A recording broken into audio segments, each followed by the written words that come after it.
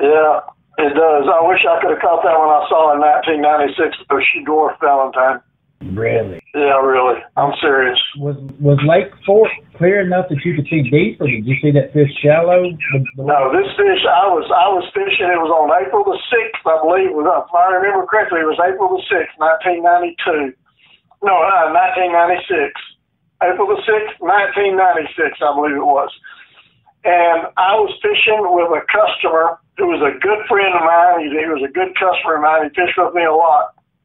And I had seen this, and we were flipping a creek channel up in Birch Creek. And I was in the creek channel with the boat, flipping the sides of it, because these spawning fish were all over the sides of it. And this was back when we had tons of timber, and they were all over that timber, you know. Mm-hmm.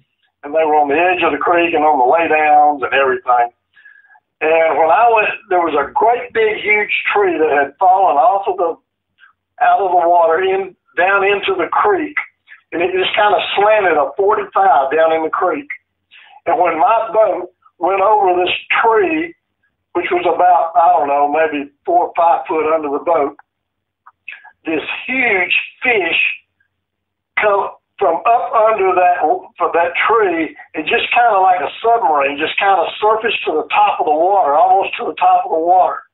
And I got a really good look at her, and she swam down the side of that big tree, went across it, came back on the other side, and was just swimming, just real slow, and just swam up within about 5 feet of my boat. And she just stopped and looked at us.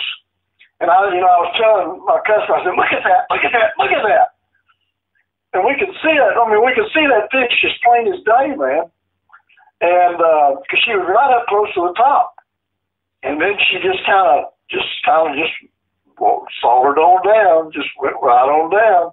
Wasn't scared or anything, just real slow, went on down deep, back under the tree, I guess. And that fish, oh man, she was so wide, and Valentine was like 27.5 inches long. I guarantee you this fish was close to 30 inches long at least. And she was so wide, her eyes, I mean, it looked like it was just unbelievable how fat she was and how broad she was. And we got a really good look at her, and she dwarfed Valentine. I'm telling you, she dwarfed Valentine. And I fished for that fish for 30 days straight. 30 days straight. I fished for that fish up there. And let me tell you, this is a cool story. That guy that I was fishing with came back to fish with me again, and we were up there in that same area fishing, and we were hunting that fish. And he caught a giant fish. I mean, a really big fish. And I told him as soon as he caught it, I said, well, that fish is over 13. You want to take her in and put her in the lunker program? Or you want to just let her go? What are you going to do? He said, oh, no, let's put her in the lunker program. I said, okay, we'll take her in there. I didn't even weigh her. So we loaded up, put her in the live well, and idled out of there and went to the marina and weighed the fish. Well, I missed it. The fish only weighed 1263. And I thought, golly, there's no way I missed that. I mean, that was a 13-pound fish. You kind of bet the farm on that. But anyway, she only weighed 1263. So we put her back in the live well and took her back up to Birch Creek where we had seen that huge fish and where we caught her, because we were going to let her go, because, it looked like she still had eggs in her. We were just going to let her go so she spawned, some more. So we took her back up there. And kind of back up just for a second. When we caught that fish, there were boats all around us, boats everywhere. I mean, that's just a sea of boats up there, okay? And this boat, one boat that was out there close to us, saw us catch the fish and everything, saw us leave. Well, when we got back up there, he was sitting right where we caught that fish, and he was from Minnesota. And so I asked him, when I pulled up there, I said, do you mind if we come up there beside you? Because we want to let this big fish go we caught a while ago.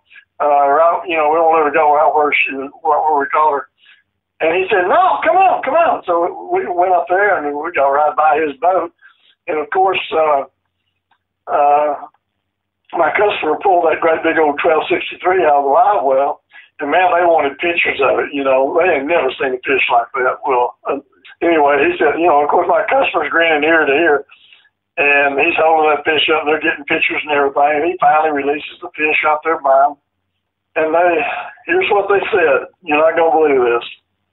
They said, boy, that is a huge fish. That's the biggest fish we've ever seen, except last night we were fishing up here and we had a fish on that I'm not kidding you. They said, we're not kidding you. It would almost make two of that fish. It looked like he was almost twice as big as that fish. And I said, really? And they said, yes. And he said, we got her about 2 foot from the net. And she came up on top of the water and threw the jig, and we lost her. But we got a good look at her, and he said, we just didn't get her in the boat.